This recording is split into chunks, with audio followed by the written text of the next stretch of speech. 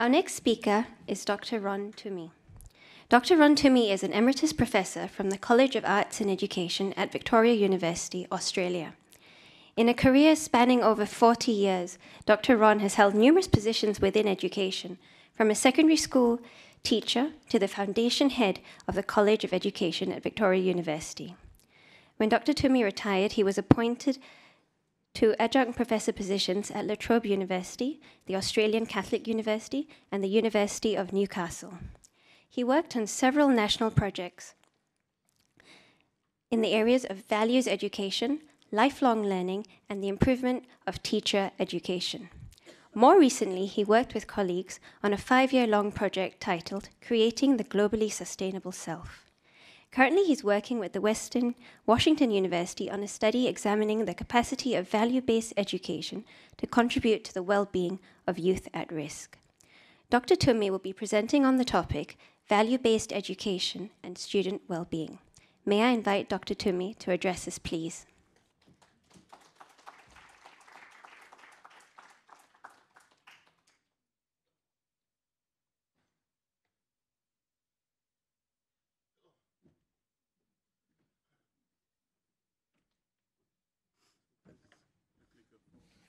Green forward. Oh, not the man I used to be. Good morning, or good afternoon, colleagues. Thank you so much for taking the time to come. I'll see if I can make it worth your while.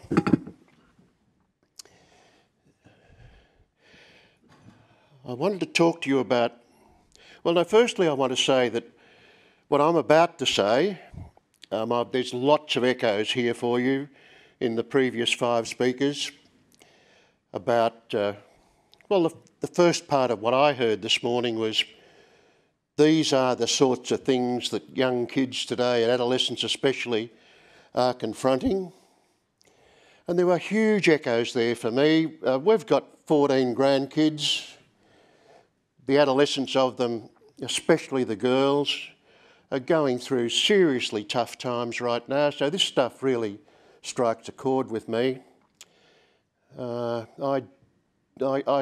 recognised in those early bits this morning about these are the things that kids are confronting. Apart from that, I want to talk to you about something like Dr. Levy just was speaking about, that what can we do about this stuff? How can we make life better? Not just for those kids, but for ourselves and the world for that matter. Now that question, who am I? It's a good question, but it's a pretty facile question when you think about it. A much better question is, who are we? Who are we as everyone in the world as one together, all working to pull in the one direction, helping each other? That's a much better question. And I think education can play a bit of a role in that, and that's why I wanted to talk to you, and it will have to be briefly because we're running out of time and I'm getting between you and the crayfish sandwiches and I don't want to do that. I wanted to talk to you about values-based education and student wellbeing. I want to do it for a couple of reasons. Firstly, because Bhuvana asked me would I do that, meaning I don't think many of you will know a lot about values-based education, and I'm going to sing its praises because I think it's the bee's knees. And one of the reasons I think it's the bee's knees is because it's just unequivocal. We've done so much work on this now over the last 20-odd years. If people approach schooling from a values-based education perspective, it is unequivocal. It has a massive benefit on young people's cognitive, social, emotional, and dare I say it, spiritual well-being. That is, they become better people, they become happier people, they get their kefi back, is the way the Greeks talk about it. They don't wallow in misery.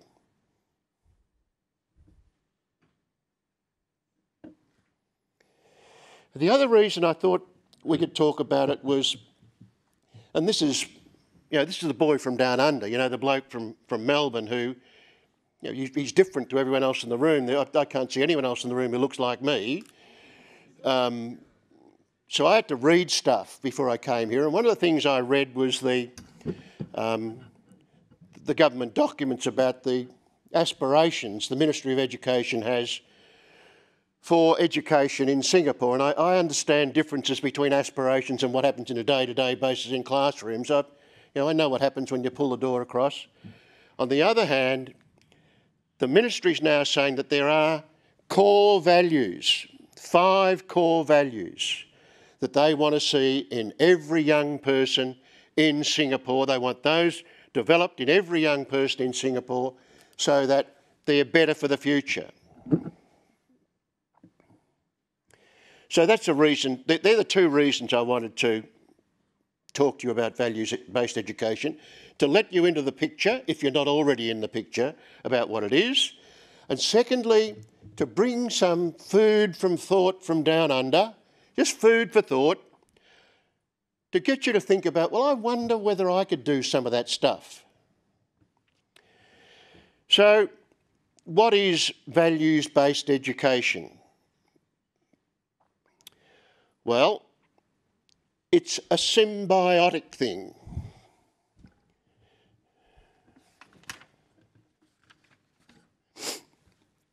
I assume you know what symbiosis is, when 2 things come together so that they mutually support each other.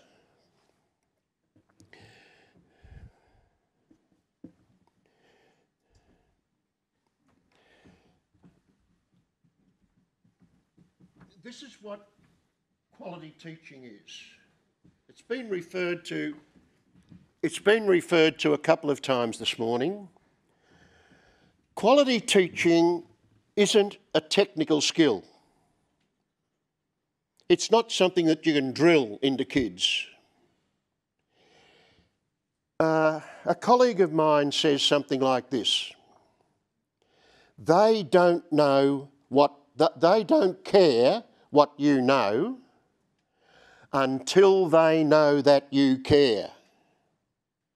Got it? Quality teaching is about relationships. It's about how you attach to them and how they attach to you. Mutual concern, dare I say it, mutual love.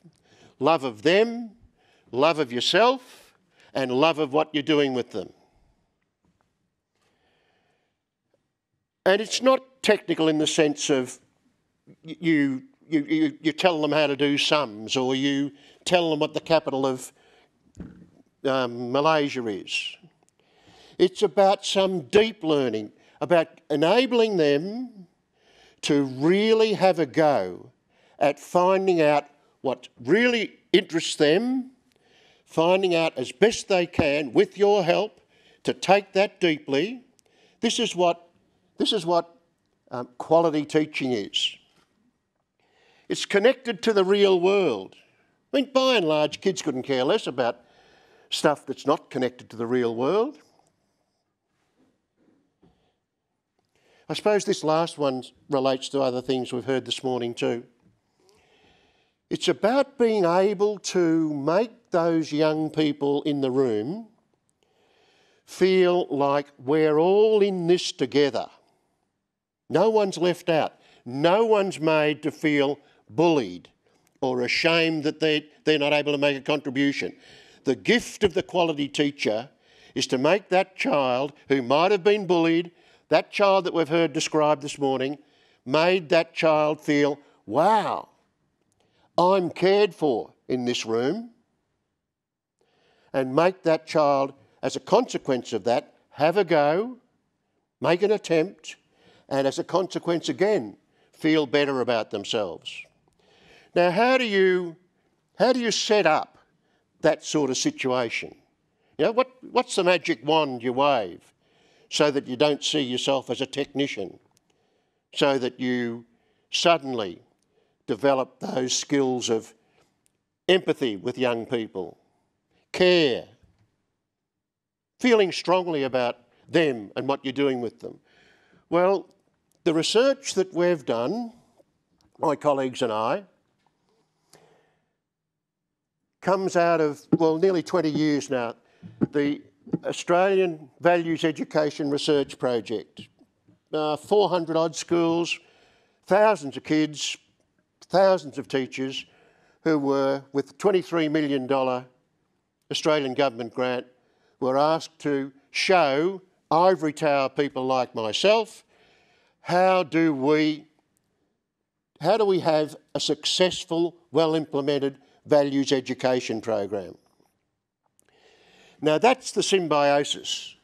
When you have a successful values education program, meaning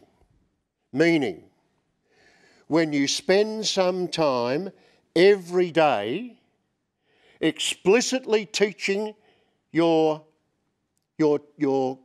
children in care the deep meaning of those 5 core values espoused by the Ministry of Education, or the school community's values, when you spend time explicitly teaching them, the kids change.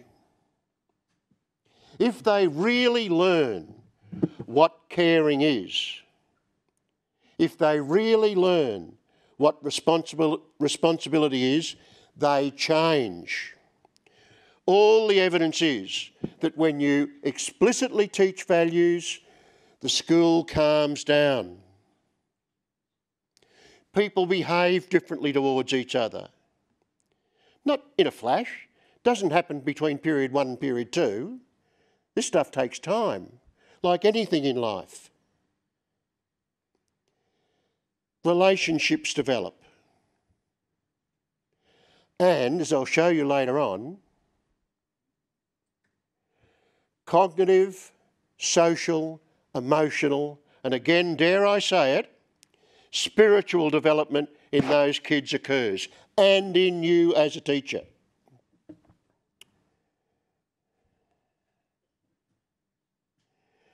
So they're the five, if you didn't already know, and I'd expect everyone in the room would know. I mean, I only know because I looked it up on the internet. But they're the 6 core values that the ministry wants to see inculcated, developed, nurtured in the young people of Singapore. And they'd be striking chords here with you, given what's already been said this morning.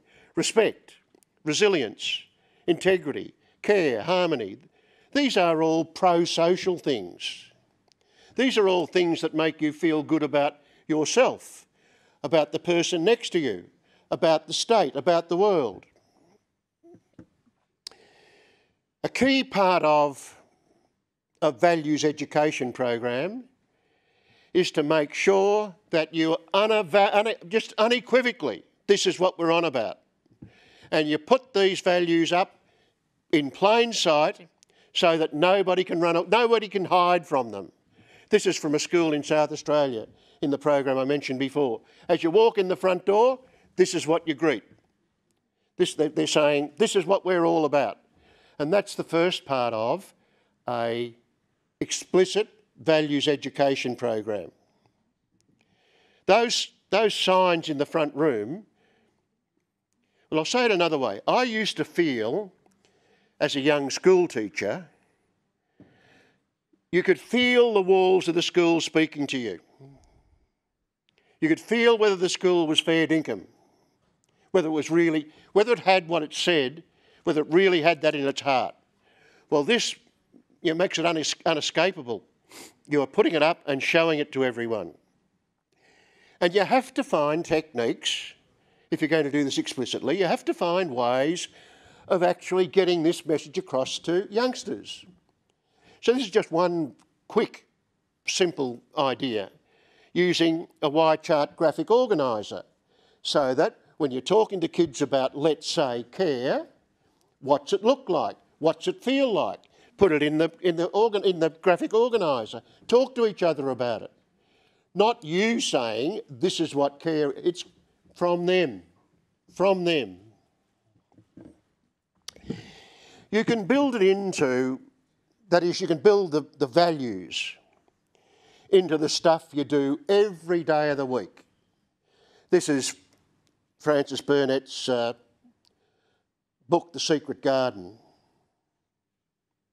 Probably there wouldn't be a person in the room that doesn't know this book, I suspect.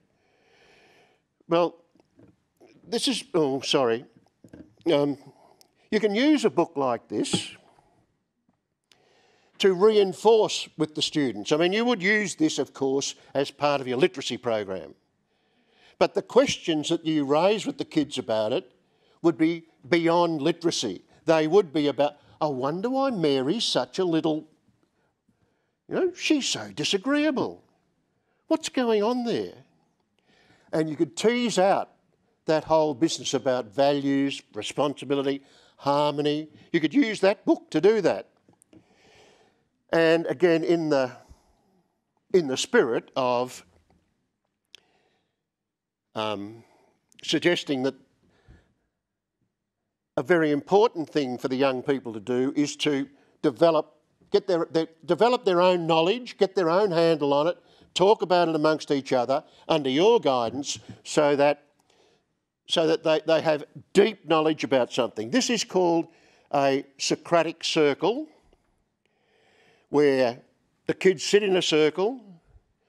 The teacher prepares them for this exercise by giving them a whole lot of written material, visual material. This one was about what does it mean to be an Australian today? Now, Australia is the most multicultural society in the world. And you can see here the range of ethnicities that are in this group.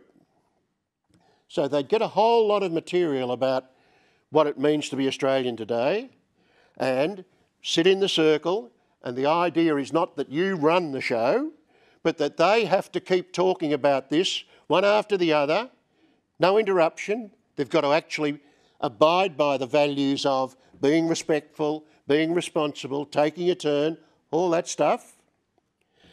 And then at the end, no sound? How do we turn that up? Doesn't matter. It's all right. It's all right. No, doesn't matter. That's a little video where the kids at the end of that Socratic circle said, well, look, this is what happened to me. So that Muslim girl there was talking about how she'd changed her attitudes to the girls in the Catholic school that she'd had some dealings with over the Socratic circle. That is, that sort of teaching, that Socratic circle idea, produces a value disposition that otherwise wouldn't be there if you were telling them what to do. Here's another example. Do you know the book Dust? It's it was produced under the Save the Children's Fund.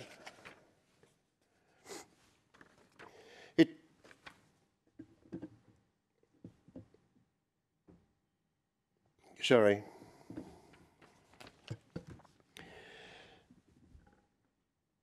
It talks about the effect of famine in Niger and opens up a whole lot of possibilities, apart from literature, about how to discuss the haves with the have-nots in that sort of context.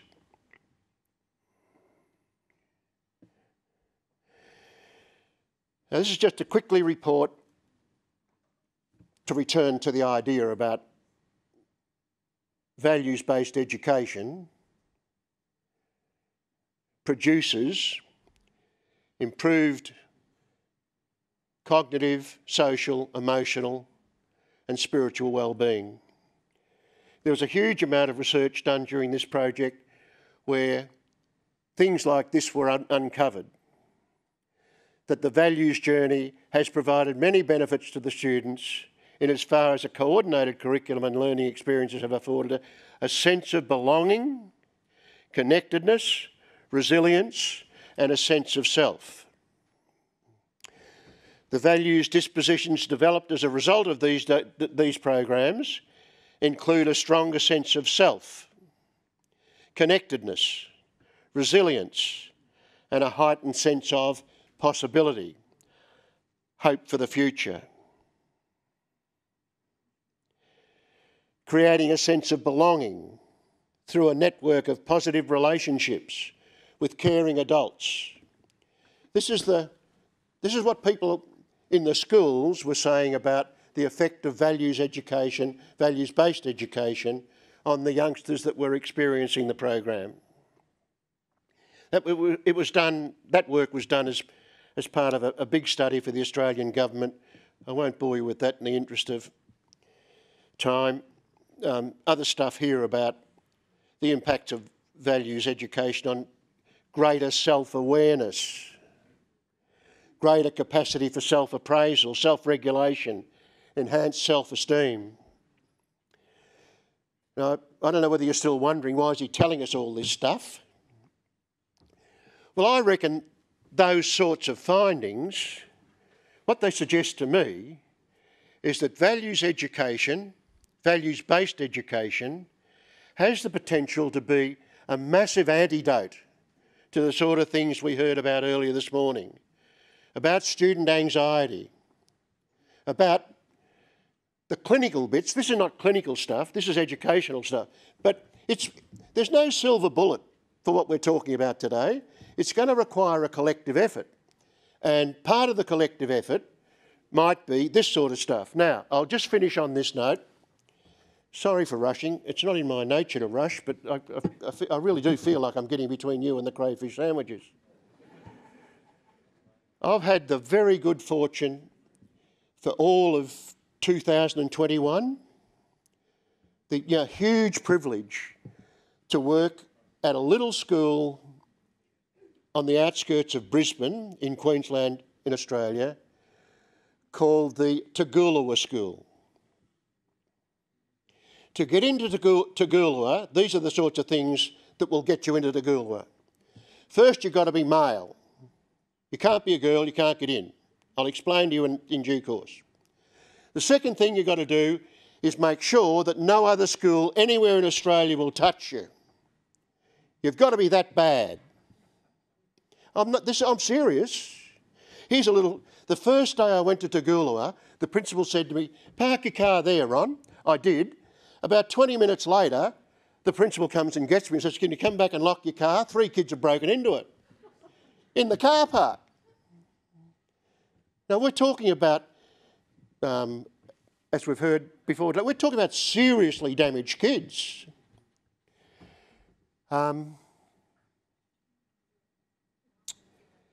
So, as I say, I've had the enormous privilege of working for a year with those kids, those teachers at that school. And this is what, and I'm choosing words carefully now, this is what a stepmother of one of those boys said very early on in 2021 when I was working with them. This is what she said about her son. I hope we've got sound for this. Can you play that for me, anyone? I don't think I've got... Here, I'll tell you. I'll paraphrase. She says about her son,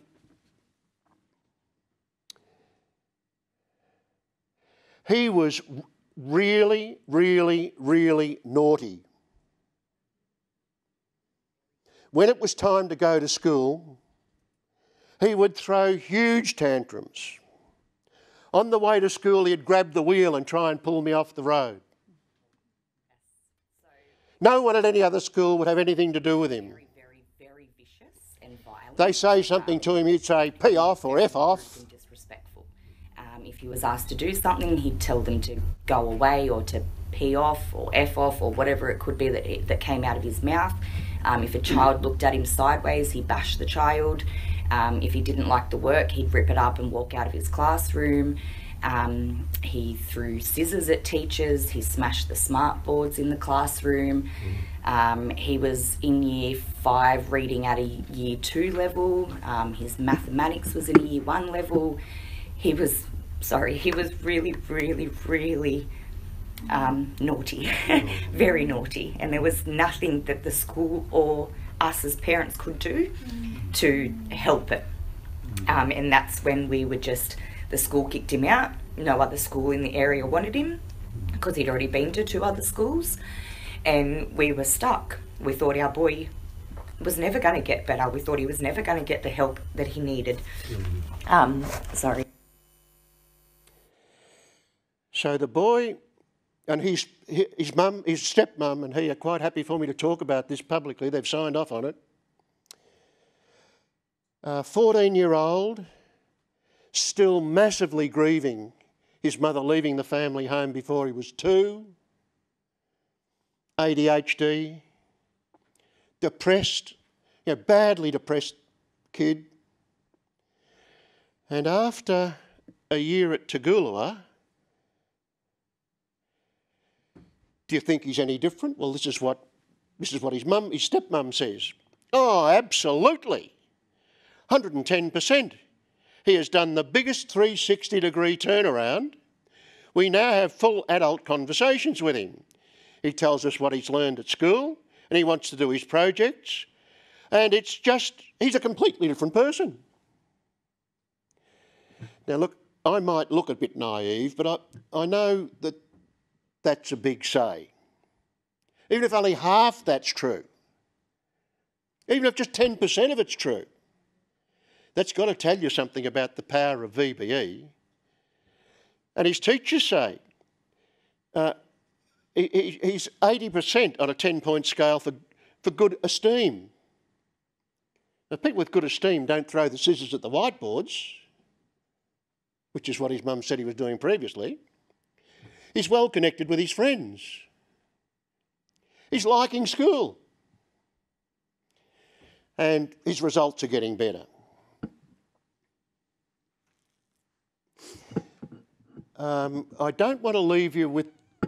I feel like I'm giving you sort of a 3/4 time speech here because I get worked up about this stuff. But there is just no question this values-based education stuff in good hands has the capacity to turn things around. So as I said, here's some food for thought from the bloke down under.